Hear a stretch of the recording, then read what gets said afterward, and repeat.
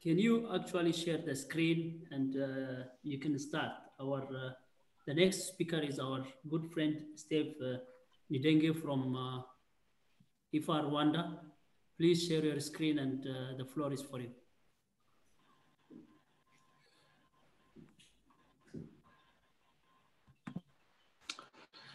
Okay, so good morning, good afternoon to everyone. I'm Steve NDENGUE from the East African Institute for Fundamental Research here in Kigali.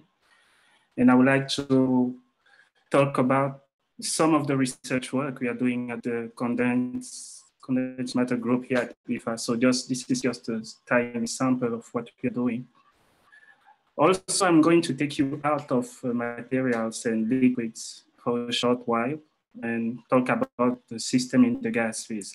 I've seen the schedule of the meeting and I've seen very little mention about processes occurring in gas phase. And I guess, and I believe it's also some kind of important part of the physics community in Africa. So initially I was expecting to talk about the UV and infrared absorption spectrum of nitrogen dioxide and water dimer, but I realized that 20 minutes would be a little too short to be very exhaustive on those two topics. So I would just focus on some recent results we've had on the nitrogen dioxide that are yet to be published. So first of all, the question is why are we interested in nitrogen dioxide? So for people who are not in the molecular physics community, nitrogen dioxide has been a very popular and a prototype for understanding a lot of physical processes like unique molecular dissociation in molecules, understand conical intersection, or even quantum control in some specific system. And for more than 15 years, it has been the main focus of research for people working in molecular physics. As a small anecdote, my PhD advisor spent almost 60% of his research career just looking at this specific system experimentally. Nitrogen dioxide is also a very important trace gas in the Earth's atmosphere. So it plays a role in absorbing sunlight and therefore contributes to the Earth's energetic budget. It also contributes in regulating the chemistry in the troposphere. So the dissociation of NO2 usually produces an oxygen atom that can be involved in other secondary processes in the atmosphere. Last but not least, NO2 as well as many NOx are very involved in combustion processes. NO2 in particular is used as an oxidizer in rocket fuel. And I may come back a little about that later. So we have our target. We want to be able to study the NO2 molecule. The idea is how are we going to do that? What framework, what tools are we going to use to do those types of study? So for this specific molecule, for this specific system, the process we are going to use is what is known as molecular quantum dynamics. So I will first start to introduce that method, that approach for those who are not familiar with it, specifically with respect to what I'm going to present. So it won't be the most general and exhaustive description of molecular quantum dynamics, but just a specific area related to the tools I'm using. And then I'm going to present you some of our results on the photoabsorption of NO2. So molecular quantum dynamics, the starting point of understanding this process is the molecular Hamiltonian, where you have the kinetic energy of the nuclei, the electron, then the Colombian interaction between the nuclei, the electron, and the nuclei and the electron. So because this type of equation cannot be solved analytically at all, a lot of approximations are usually made, and the most common one is what is known as the Born-Oppenheimer approximation, and this approximation allows you to separate the motion of the electron from the motion of the nuclei. So when you are separating the two motions, you can solve what is known as the electronic Schrödinger equation. The solution of this equation, when the energy solution are interpolated, generate what is known as the potential energy surface. And you have two examples of potential energy surface on the left. You have on top, one-dimensional potential energy surface, often called potential energy curve. And on the bottom, you have another type of potential energy surface that is a multi-dimensional one.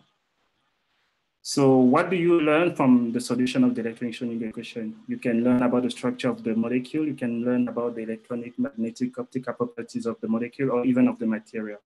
So usually there are two big type of methods that are used for this solution. There are wave function based methods that are mainly post-Rutherford methods, and there are methods that are based on density functional theory.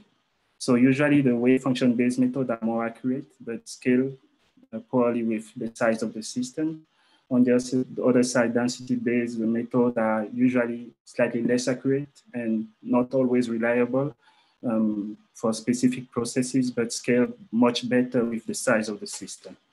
And there are many codes that are available. Some are commercial, some are academic to solve this kind of problems. So you have, for example, MorePro, you have Quantum Espresso, you have Gaussian, and among other codes. So what do we do? Once we are able to solve the electronegative equation, we obtain what is known as the potential energy surface.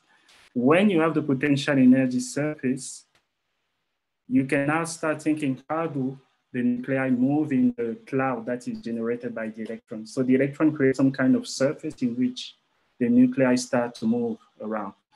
So there are two ways of solving the problem. You can use a classical way to solve the problem, which is often referred to as molecular dynamics. The first talk this morning describes some molecular dynamic simulation of the system.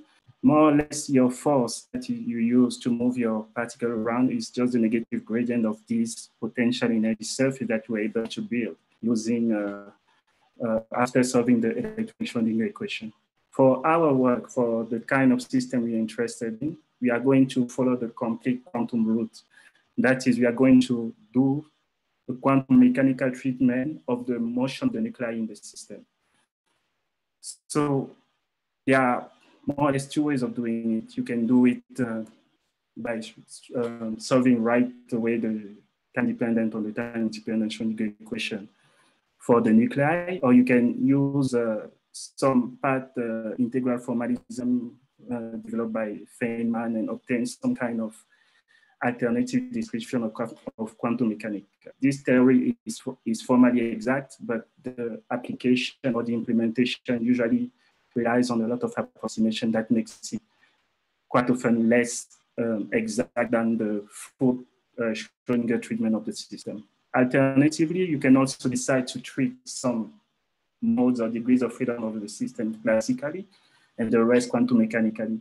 For example, if you have a lot of hydrogen in the system that are much smaller than heavier particles, we can sometimes want to treat those hydrogen using a quantum mechanical formalism and treat the heavier molecule, heavier nuclei using a classical mechanism. And these are also often understood as quantum classical, or even in some documents as semi-classical methods. So for the work I'm using, like I said, I'm going to first you solve the Schrödinger equation using quantum mechanical methods. Then you want to solve the motion of the nuclei, again using quantum mechanical method. And for that purpose, I'm going to use a formalism that has been implemented in a code called MCTDH, which stands for multi-configuration time-dependent artery. So more or less the idea here is that you want to solve the time-dependent Schrödinger equation. As you know, you have the Schrödinger equation that has a time-independent form and the time-dependent form. So we want to solve the time-dependent form of the Schrödinger equation.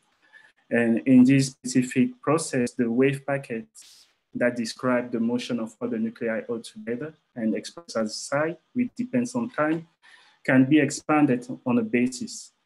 So you have your expansion of your wave packet on a basis, which here differ from other ways of expressing this or solving this problem by having a basis that is time dependent, as well as the coefficient here that will be time dependent. So the idea is that we want to be able to select only I will call it local, a small number of basis functions that are going to follow the dynamics of the system. Because some processes are quite local, when you look at the dynamics, you want to be able to use, instead of a huge number of basis functions, only a small number that are going to follow all the nuclei altogether during the process. And those wave functions that are defined and that are time dependent are obtained using a variational principle, so that in the end you are able to obtain an equation of motion, not only for the coefficient of your expansion, but also for your various wave functions. So the equations are very complicated, but all over the process is working quite well. And in the end, you have a significant gain by using this type of development. And this can be exhibited by the effort, the mechanical effort you do when you are solving this type of problem. For example, you can look at the memory requirement when you run a standard time-dependent propagation compared to an MCTH propagation.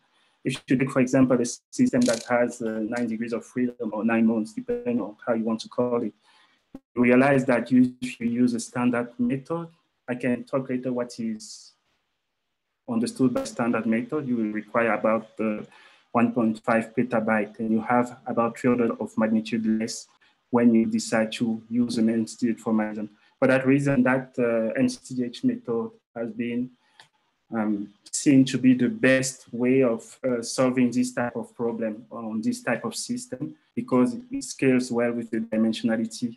I mean, it scales better with the dimensionality of the system compared to other standard methods.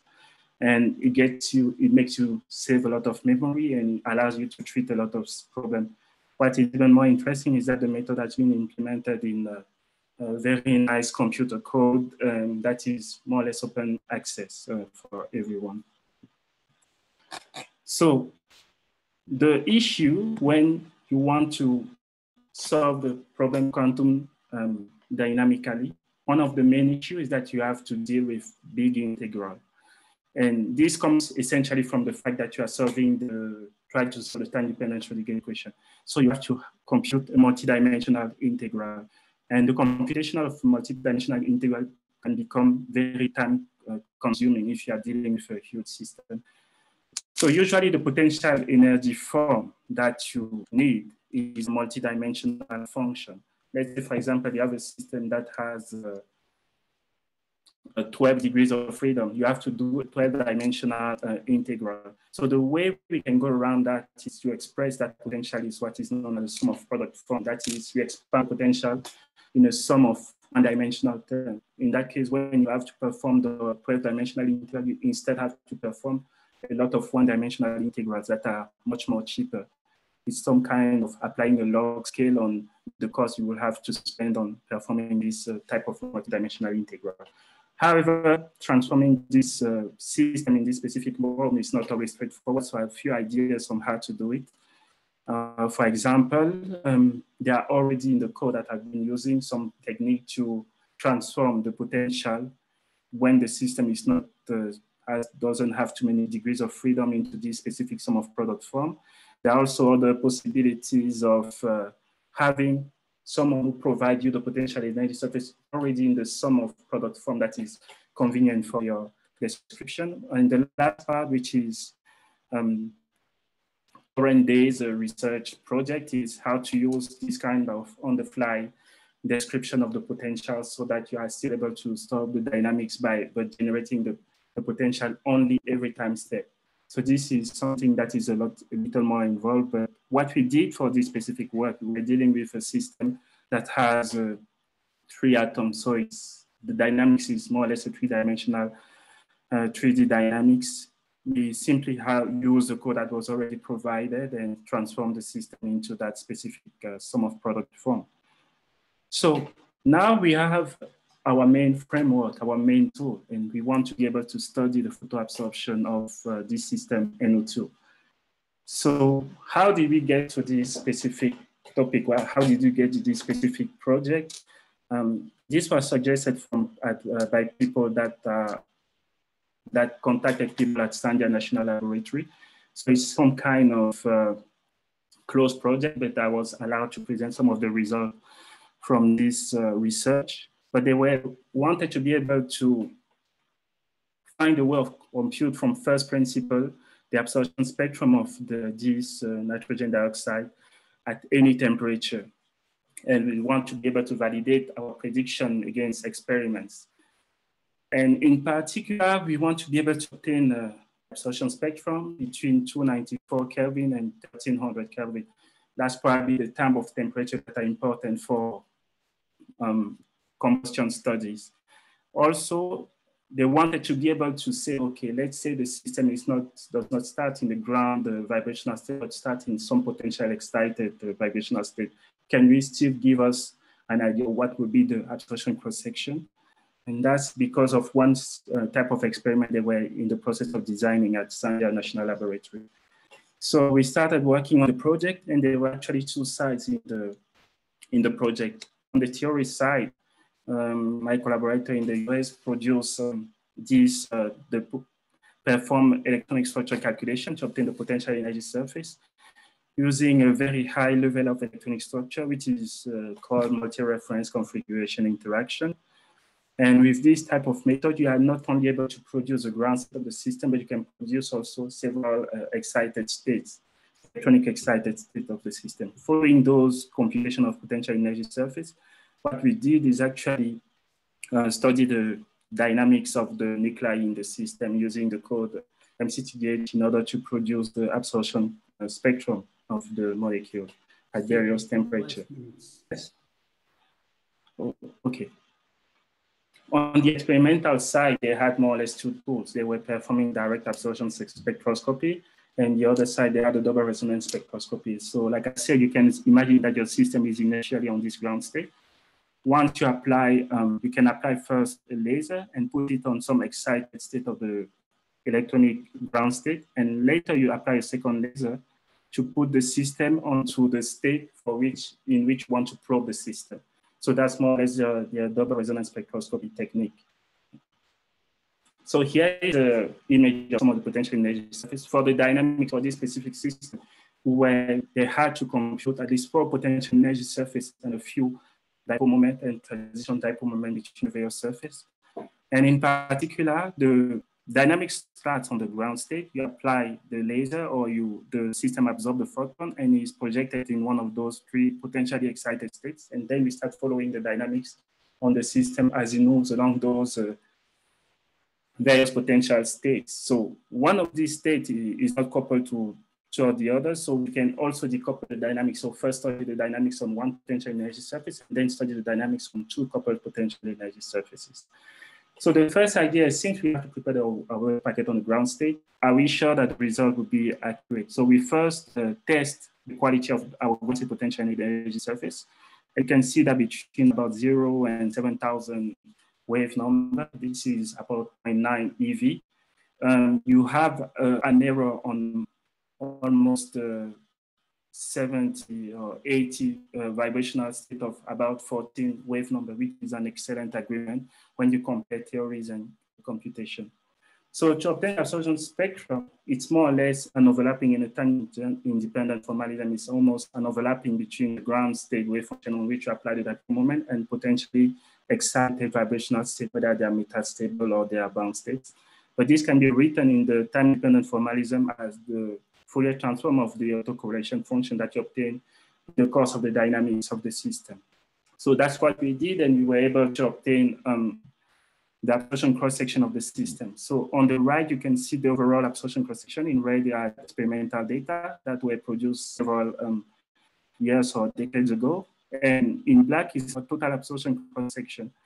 And we compare it also on the left in the low energy range of the system, and you see there is a very good and almost excellent agreement between what is obtained from theory and experiment. In particular, I want to point out the intensity of the cross-section. You see those values that are mentioned on the left axis are absolute values. So there were no scaling, nothing was done. It's purely ab initio result that you are seeing right here. And not only the width of the envelope of the cross-section matches, but you can also see that some of the recurrence on the cross-section, which correspond to some specific vibrational recurrence, are matching very well. So that testified that the quality of the electronic structure calculation were very good, and that was proved by the comparison with experiment. And we did the same. If you look also in the low energy range of the cross section, you can see that we have the same trend at 673 Kelvin with experimental data that are in black compared to the calculation. So we follow exactly the same trend. And you can see clearly from this graph that if you go from 296 Kelvin to 673 Kelvin, we can start seeing some kind of temperature dependence on the system. So one other thing we can get from those absorption cross section is the absorption coefficient of the system. And you see here the absorption coefficient at 669 Kelvin. And you see that the result of our calculation in red matches very well the trend that was planned from experimental data. However, when we start looking at even higher temperature, 13 Kelvin, you see that there is some difference between the two. And this kind of difference because experiments at this temperature are particularly difficult to do. They realized that there were probably some errors, some difficulties in the experimental data they were able to produce, and they decided that maybe they are going to rerun those type of experiments in order to be able to obtain more precise data. So this is one way through which you can imagine that theoretical computation can be able to provide data where experiments are not very reliable because of the difficulty of performing them. So this is one interest and one importance of being able of running this simulation and predicting very accurately those important data for people in the combustion community. So this is, to summarize what we were able to do, a new set of potential energy surface and dipole moment was produced for NO2 to study the system at room as well as high temperature. We saw that the ground state is particularly accurate. We only have a 40 wave number error between the data in our 7,000 wave number range. And we found an excellent agreement between the cross-section obtained from experiment and obtained from our simulation. And the small disagreement that we observe at high temperature is a motivation for people like Sandia to rerun the experiment and try to obtain something that is more reliable and more accurate, also to probe their instrument there. So finally, I would like to mention people who contribute to this work. In the US, there was Richard Dawes, Ernesto Quinta-Sanchez, in Missouri, David Osborne, who is experimentalist at Sandia National Laboratory, a collaborator in France, Fabien Gatti, and the funding was essentially from the Department of Energy in the US. But there's also the institutional support from ICTP, University of Rwanda, and Government of Rwanda. And this work was covered actually in 2 institutes.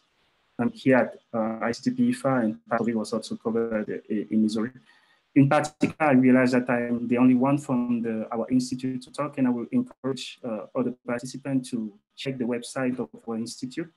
There are many opportunities that come from time to time, like potential seminars, research visit, PhD opportunity, master opportunity, and some of you can be interested. Also look at the people who are working in the institute. You can find some overlapping with your current research interest, and don't hesitate to email us and don't hesitate to attend our events. So I hope also that you'll be able to visit us next year, and I guess I'm done for this talk. So thank you.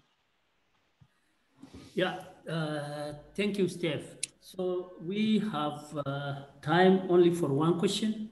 The rest we will do it during the interaction session. So, I mean, you can unmute yourself and ask a question.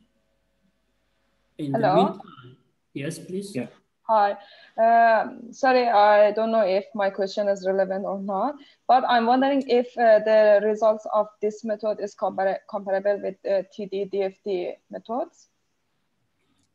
Well, I've done some tests on another system that is ozone on using TD-DFT and using this type of approach, and they are much more accurate than TD-DFT. The only problem is that first, using TD-DFT, you use DFT to generate your electronic structure. And as I said before, in some cases, it can be quite accurate. In other cases, it can be quite wrong. So depending on the system, you can get good result, but you can also get wrong result. Here, on the other side, we are able to control the construction of the potential energy surface, so the electronic structure, but we're also able to control a little better the dynamics of the system. So they can produce results that you obtain on using the two methods, but I will trust a little less to the DFT result than result obtained on with this type of approach, at least for small systems. Okay, great, thank you. Yeah. One more question.